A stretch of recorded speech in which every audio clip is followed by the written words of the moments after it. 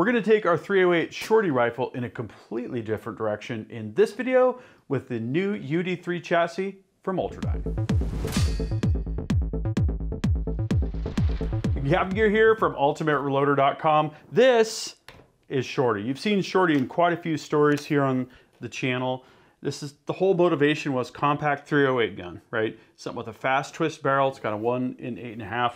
I put a poll out there. I think 4,000 people voted, whether it be 16, 18, or 20-inch barrel length. You guys said 16, so I made it 16.001 inches in length, if you catch my drift. We've got the silencer central backcountry suppressor that was featured in that story. Loophole Mark V HD 2-10.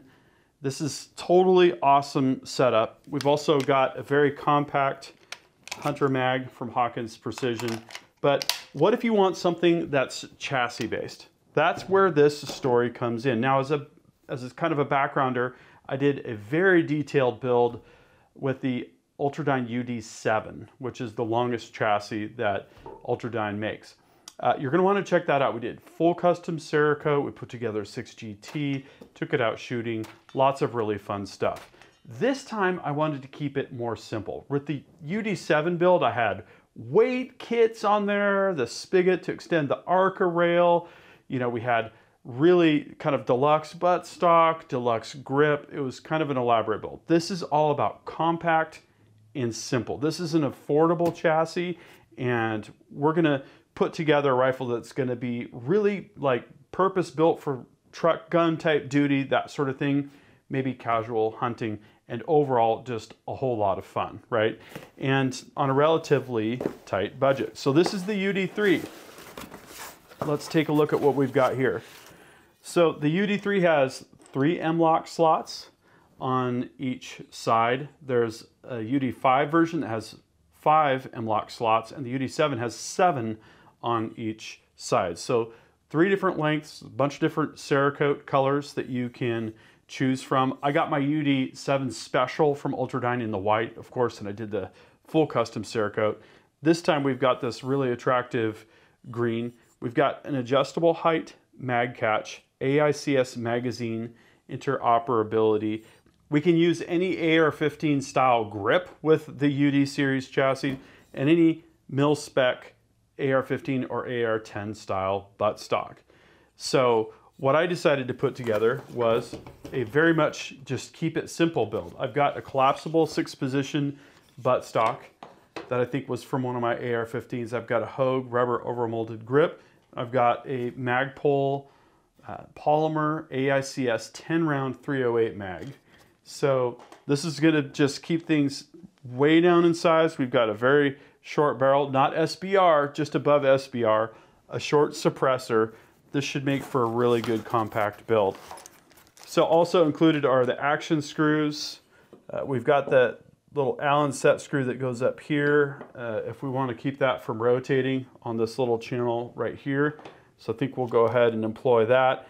And then we've also got a couple Allen keys there for the different hardware, like the adjustable height mag catch.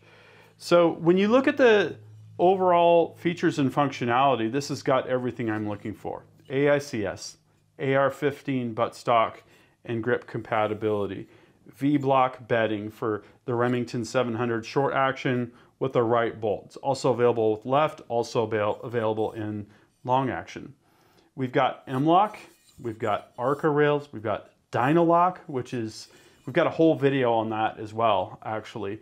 Our Ultradyne carbon tripod and orbit ball head video, you're going to want to check that out. That thing is totally cool, and it works with this Dynalock, which is designed to keep your ARCA accessories locked firmly. They're not going to slide under recoil or anything like that. We could extend this with the spigot and have an extended ARCA rail, which actually would be a pretty cool configuration. But this is just bare bones, keeping it simple, keeping it lightweight, keeping it compact.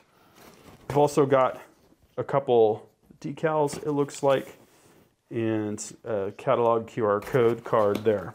Really nice packaging. The foam has been glued in place and everything. Okay, so that's a little bit about the UD3. Next, we're going to get it going on taking the barreled action and all the parts and putting this rifle together. Okay, so here's what we're gonna do. We're gonna install the buttstock first, then we'll do the grip, then we'll take the barrel action from the other stock and kind of put everything together. So this is the orange vise with Area 419 jaws. That means that I can clamp right to my Arca rail, which is pretty awesome. Sometimes it's just about holding things. Other times it's about, wow, this can really secure this with some real force, you know? And then I think what I'm gonna do here is I'm gonna get this kind of indexed, and I'll put the set screw in to kind of just retain that position, if that makes sense. Get that tightened down.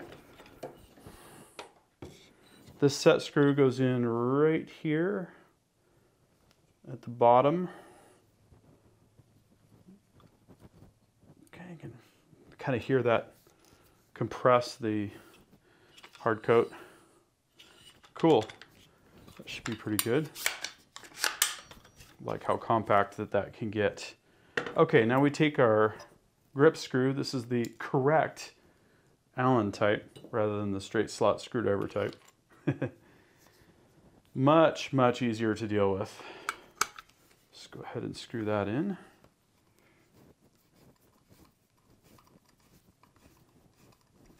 Wow, already things are looking quite different.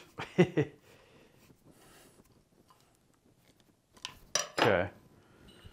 All right, so I'm gonna get the barreled action out.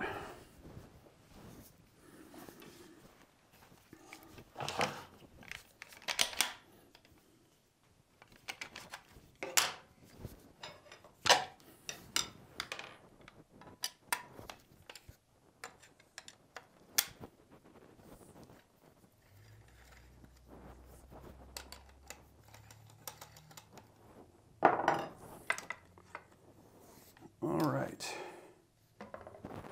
And then we're going to install the barreled action here. And shorty. Looks like that's going to fit pretty good.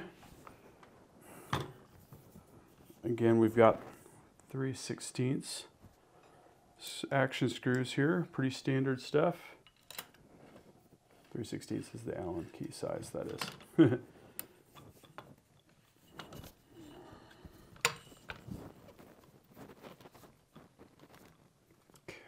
Tighten it till it tightens down, then loosen it just a little bit so we can get these kind of tightened down together.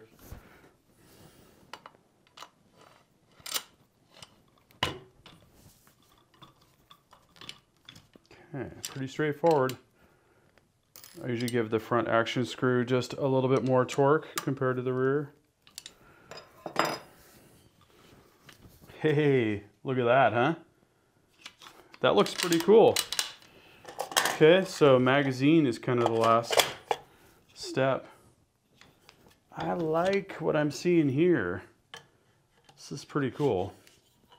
Got a nice compact bipod here as well.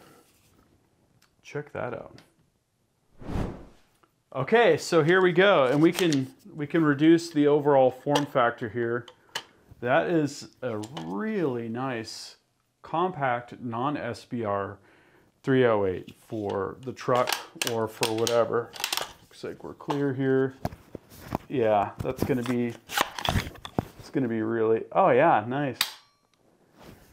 So, a lot of fun things that we can do with 308 as well. And I think kind of the next thing is gonna be to take this out and do some shooting with it.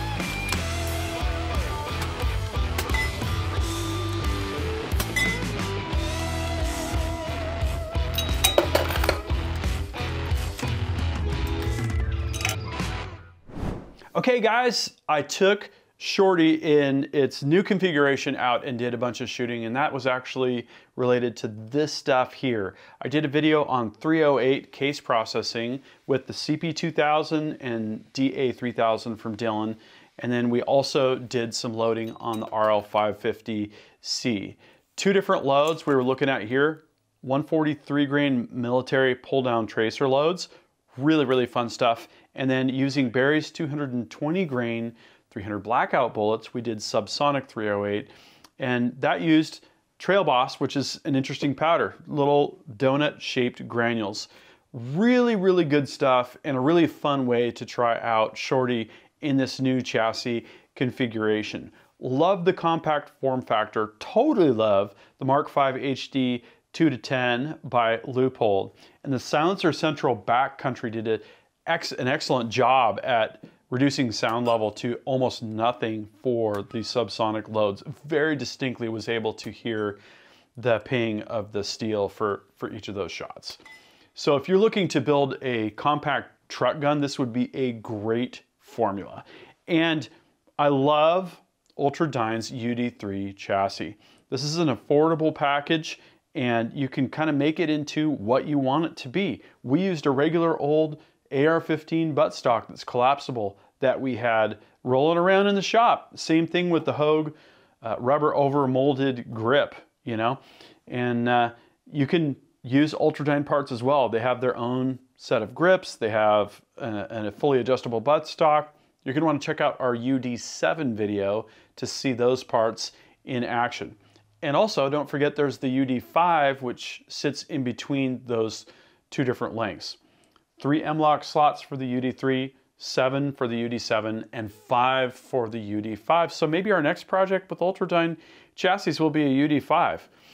You got to let us know. Drop a comment if you would like to see that, and if you have any ideas for what we would do with that. Okay, my question for you is, have you checked out Ultradyne's new chassis, the UD3, the UD5, and the UD7?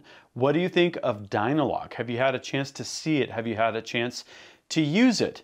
Drop a comment and we'll start a discussion. I think I'm going to load some more ammo here and go and do some more shooting. So that concludes this video, and that means it's time to wrap it up.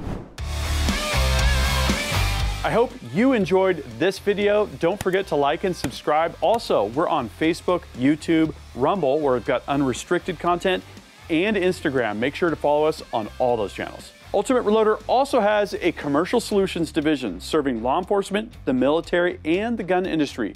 We have some unique capabilities, including a comprehensive suite of recoil testing and evaluation capabilities, trigger profiling, and more. If you're interested in custom rifles like what we build here on the channel or gunsmithing services, you're going to want to go to rifles.ultimatereloader.com and get on the wait list. If you want to learn lucrative gunsmithing like what I show here on the channel, including building custom rifles and Cerakote plus a whole bunch more, you're going to want to check out the Colorado School of Trades, schooloftrades.edu. Thanks again for watching.